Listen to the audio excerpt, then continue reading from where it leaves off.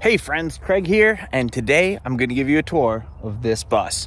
This is the red bus, my 1987 Volkswagen Vanagon Syncro Sunroof Westfalia. Now, none of that makes any sense because they didn't make that car.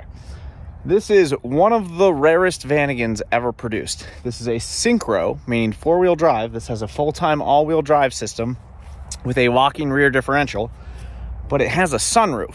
This was originally equipped as a passenger van, just a 7-seater minivan that has a 4-foot sunroof in the middle, manually cranked sunroof. It's a pretty wild feature, and it wasn't very popular because you had to pay more for it than if you had air conditioning, and you couldn't get both because the air conditioning duct would have gone through the middle. So it was uncommon. I've seen 17 sunroof Syncros sell in the 13 years I've been tracking it. I bought this one after looking for a couple of years. I bought this one 11 years ago. I've owned this, and this was kind of my dream bus. This is the one I kept looking for, and I found a rust-free, clean example on the West Coast that had been parked for 13 years. So I bought it pretty much sight unseen, 2 bad cell phone pictures from a flip phone, and shipped it across the country, and it was everything I dreamed of. Over the course of the last 11 years, I've built it into the car that stands before you today. My dream car. And maybe it's your dream car too. I'm thinking of selling it. There she is at first glance. She is absolutely stunning in this light. She's been repainted in the original Titian red metallic. And the gray stripe, which was originally just a sticker, that was painted a 2010 Volkswagen color. I think it's called graphite, and it's pretty cool. So that's painted on so it doesn't collect the wax the way the old ones do, the stickers.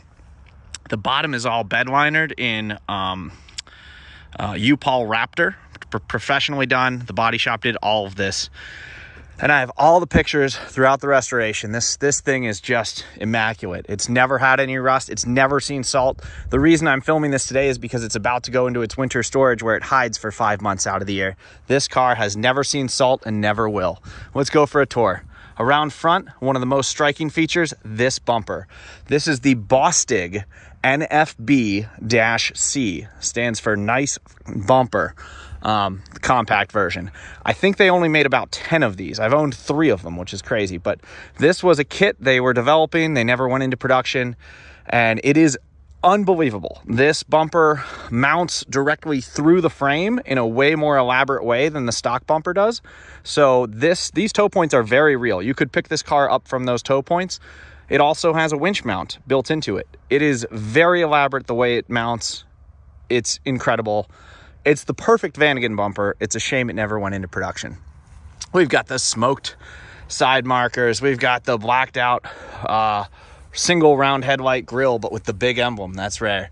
These are H4 headlights because I restored this car in the era before LEDs were really an option. And she's a little stanced, right? She's a little lifted. She's on the Steve Schwenk Syncro.org springs. And it rides so comfortably. It's got these great BF Goodrich all-terrain TA tires.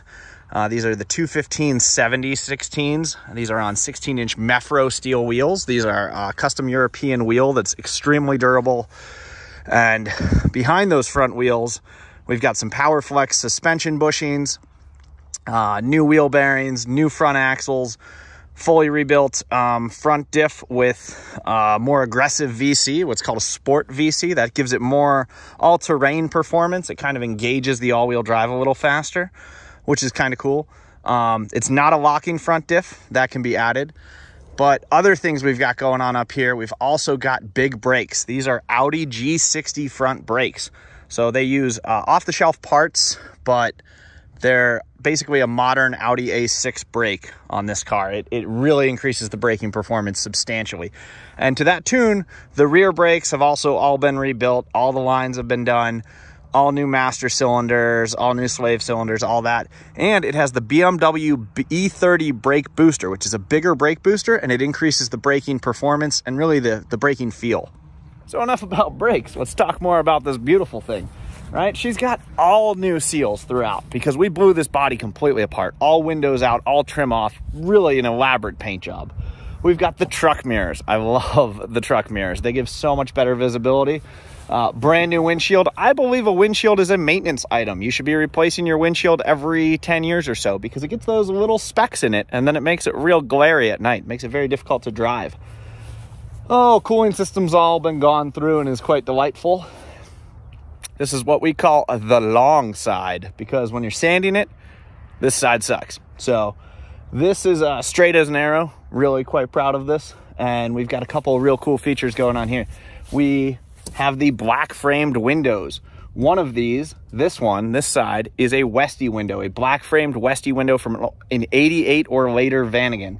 The black frames are nice because, especially when you combine it with the 5% limo tint, which we had to pull the whole window apart to do so that it doesn't peel. Oh, so good.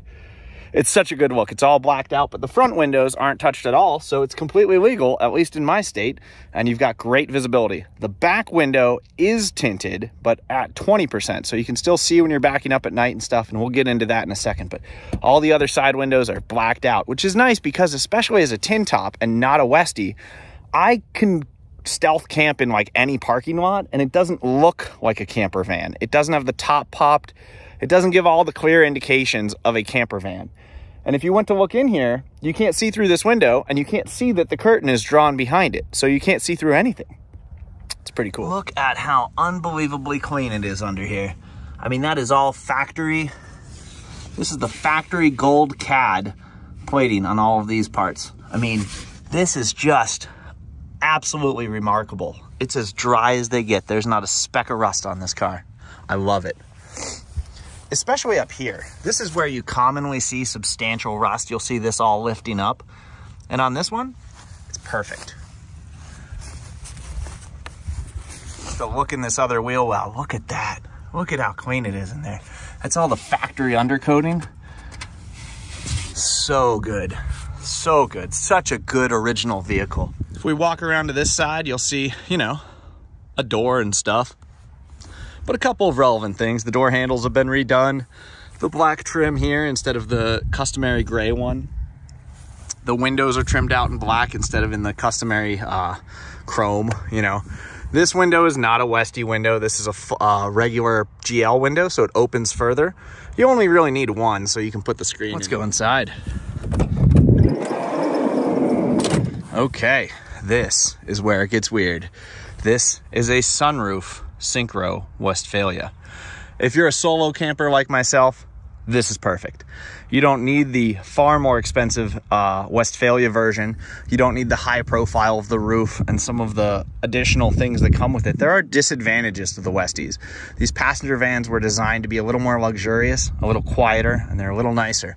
This interior is out of a 1985, and it is just pristine. It's a beautiful interior in great shape. I've added this nice netting on the front so you can put all of your garbage in there. That gets filled with garbage real fast. And then I don't have this really designed to run plugged in much. I don't do a lot of 110 stuff. So we've got a big battery bank, and right here we've got 2 USB ports and 1 cigarette lighter port. And there's more of those too. I'll get to that. Inside of these cabinets, we've got our battery bank. I took the water tank out, and so instead down here is a 170 amp hour deep cycle AGM battery. These days, it would make sense to put in a lithium one, but when this was last done, that was great, and that still works fantastic. I can go for about 5 days just on the solar, running the fridge and the furnace. I've also got in here a cell phone booster from SureCall. This runs off an antenna on the top, and it increases your cell phone performance wherever it is you are. And we've got some charging device spots in here, so you can charge all your batteries and things in there. I keep linens in here. We've got our coat rack in there, so you can hang up a suit and things. And over there, you've got the controls for the furnace, which is nice over there because you can control it from bed. So if you're a little hot or a little cold, you can just tweak it a little bit. And that gets us to the furnace. Right down here, underneath the fridge, is a Webasto Airtop 2000 STC. And that is a gasoline-powered furnace. That actually runs on the gas from the gas tank. It's thermostatically controlled, cycles on and off as needed, and it does an amazing job of keeping this car warm when it's not warm out. There's a gas detector, CO2 and propane gas detector in between there, which is nice. And this is underneath a truck fridge TF65. So this is the bigger of the truck fridges. This is not the one that fits directly in there. To do this, you have to take this whole cabinet apart and move that wall over about a ½ an inch. It's a very involved process, but you get a fridge that's substantially bigger than stock and even really quite a bit more functional and bigger than the more common truck fridge TF49. Under here, you've got the 2-burner stove, right? And you still have the sink. I just don't have it plumbed into anything. But the 2-burner stove runs off 1-pound gas cans that are in here. So, you know, you can still hook it up to some propane, do your propane things. And then I got all my electricals down here. They're just all apart right now, so I can pull the fuses when it goes into storage. You'll see that there's a Victron Energy battery management system right there.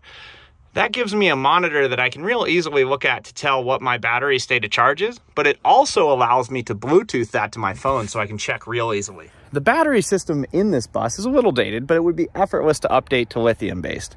All the charge controller, which is an MPPT Victron charge controller, so it gets a little more efficiency out of the solar panel. That's rated for lithium and whatnot. You just have to switch out the battery, but there's no reason to.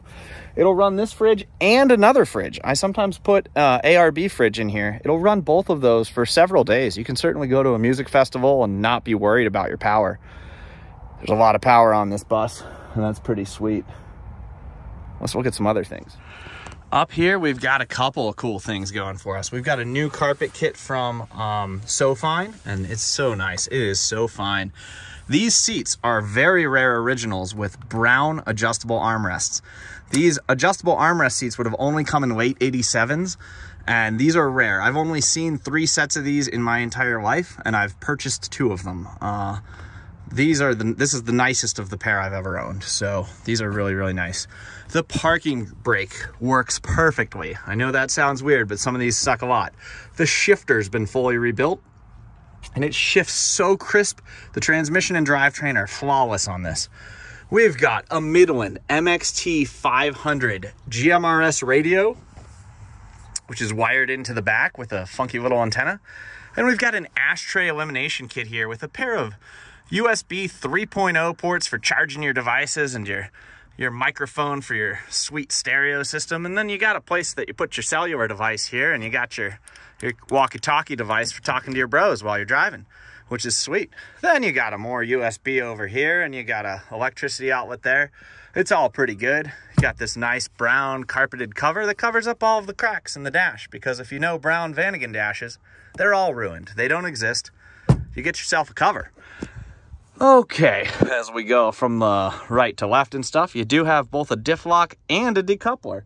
That decoupler allows you to put it into 2-wheel drive mode when you're driving on the road, so you get a little less, maybe some more better MPGs and stuff, but not really. It honestly just saves wear and tear on the drivetrain.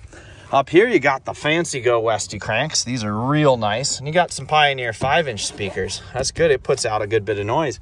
These doors have been fully sound deadened. And then they've got the vapor barrier replaced with Cascade Audio VB2, which is just another great sound deadening product. So they're nice and quiet. This car is so quiet.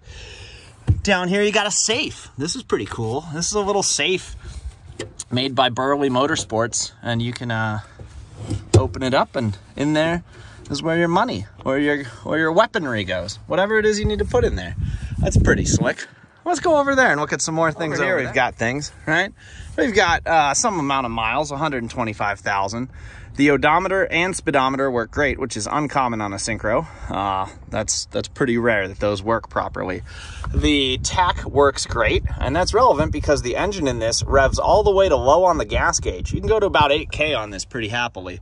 It has a check engine light replacing the oxygen sensor light. It isn't on, but if you do have a check engine need, it'll tell you, which is a nice feature because this is a way better engine. We should talk about this engine a little bit. This has the Bostig conversion. It's running a 2001 Ford Focus Z-Tech engine. The Z-Tech engine was designed and built by Cosworth, which is a well-reputed engine builder. It puts out about 130 horsepower. It really likes to rev. It's not as torquey. Well, it still has more torque than the stock engine, but man, it likes to rev. You can run this thing at 6,500 all day. She'll do 75 on the highway. This car is pretty fast if you want to drive it fast. I have had this engine for 10 years. It's been in 2 different buses. I moved it to this bus. In the previous bus, I went 113 miles per hour out at a specific flat piece of salt somewhere in the country. And yeah, it goes. It's a goer. The other thing that's crazy is I've had this engine for like 60,000 miles between the 2 buses, and I've driven it to almost every state. This engine has been everywhere, and it has been so reliable. I am so confident that this bus will go anywhere that basically I haven't driven it this year. It only got a couple tanks of gas through it because there's nothing wrong with it. For me, I'm always about fixing these buses up, and I've got a couple of projects, and I'm trying to put local miles on them to work out all of the problems and things like that. And this one just sat in the garage because there's literally no reason to drive it. It doesn't need to be tested in any capacity. And this has happened in the past where I've got a trip planned and I'm planning to take the blue bus or whatever, which is sort of experimental at the time I'm talking about this. And at the last minute, I'm like, oh crap, I can't take that. That's not reliable. It's not going to make that trip. Day of, I can throw my stuff in red. I'll make it. It's never a concern. This has been my daily driver in the past. Now it's just too good.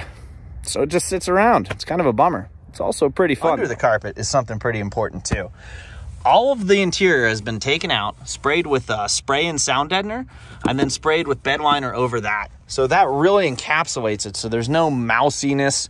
Not that there's ever been mice in this, but a lot of these vans do, and that's a service we do to get the mousiness out. But it also really encapsulates it, forms a nice vapor barrier, and really keeps condensation from causing the famous seam rusts that will make these seams fail from the inside.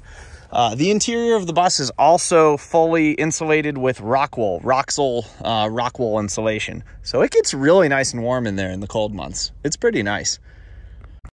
One other thing I almost forgot to talk about, the stereo. It's just a regular Pioneer stereo with a Bluetooth headset and stuff. But under the front seat, under the driver's seat, there's a low profile subwoofer. And that's a pretty awesome feature because it doesn't really fill in the bass a whole lot. Honestly, if you were sitting in the back, you'd still be disappointed in the stereo performance. But when you're the driver, it puts that motion straight into your body and you feel it. You really feel it.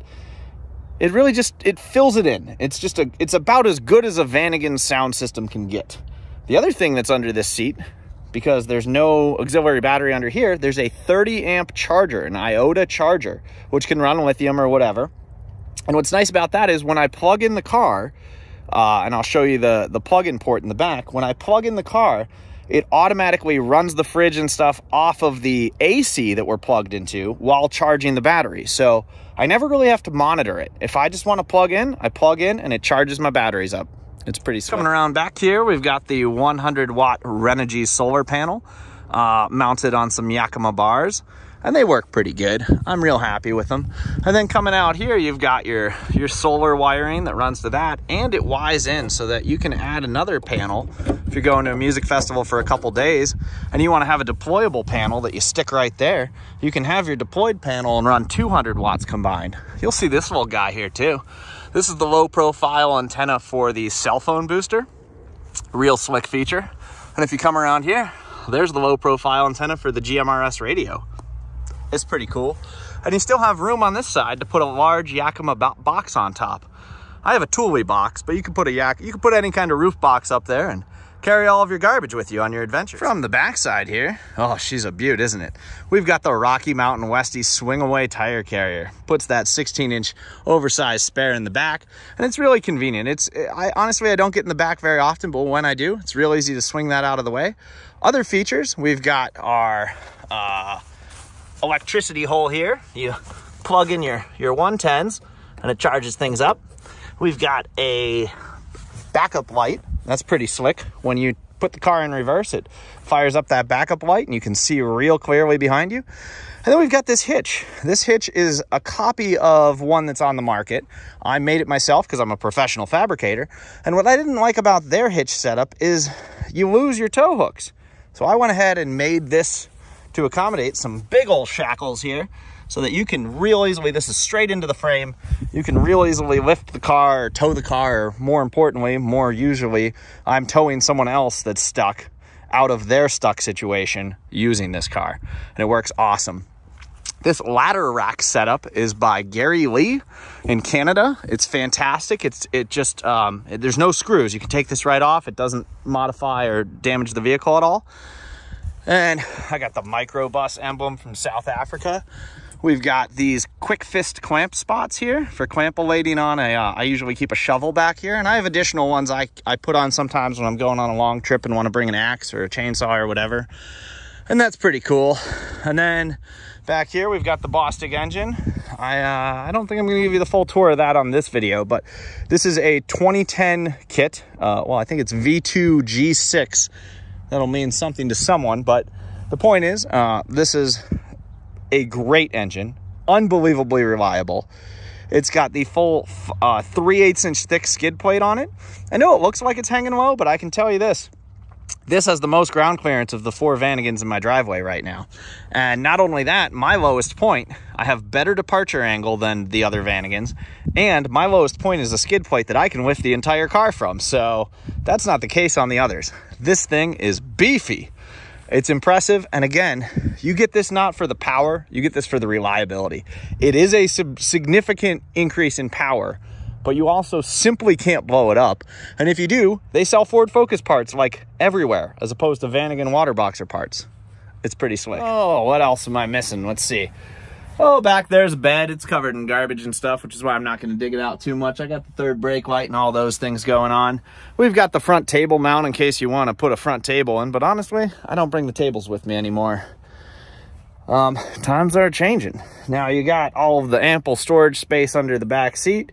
The front seats do not swivel around because it's not a factory Westie, but you could do that. I just chose not to. It adds, you lose an inch of height, and as a tall person, it's kind of inconvenient. And then we get to the sunroof. Let's talk about that sunroof. That's the coolest feature of this whole car. Look at that massive sunroof. Please disregard the fact that I personally put this headliner in, and I did a bad job. I'm willing to admit that the one thing that would make this car win more shows, and I say more shows because it wins a lot of shows already, would be a new headliner. You should have a professional shop put in a new headliner. They're available through SoFine. They made this one.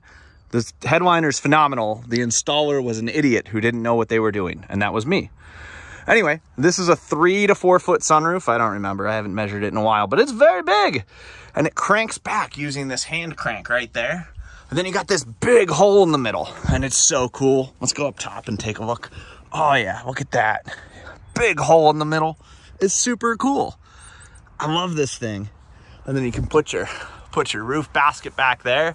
You could put a basket or a box and then still open the sunroof. And on a nice day, it's unbelievable. I mean, it's just so panoramic. It's like a modern Tesla. It's pretty cool. If you don't know about what a Vanagon Syncro is, it's an all-wheel drive system developed to make a way more capable, basically the most refined version of this vehicle out there. They had to do some real weird stuff to pull that off. They had to move the gas tank from the front to the back. They had to lower the drivetrain down an inch and move it a half inch to the left, all that stuff. There's a very proprietary transmission on here that costs an enormous amount of money. This one has been meticulously maintained with Swepco 201 gear oil, and it shifts into all of the gears effortlessly. I've had it apart. I've had a professional look at it, but we didn't really do a full rebuild at the time. There was no need to. So it's good. It's good. It just has no issues. I've got tons of ground clearance under this thing. We'll take a look underneath and how clean it is. And yeah, we got the locking rear diff that works great. We've got the front decoupler, and you could add a front diff if you wanted all 3 knobs to work. That's the American dream right there. But boy, she's a good bus. I love this car.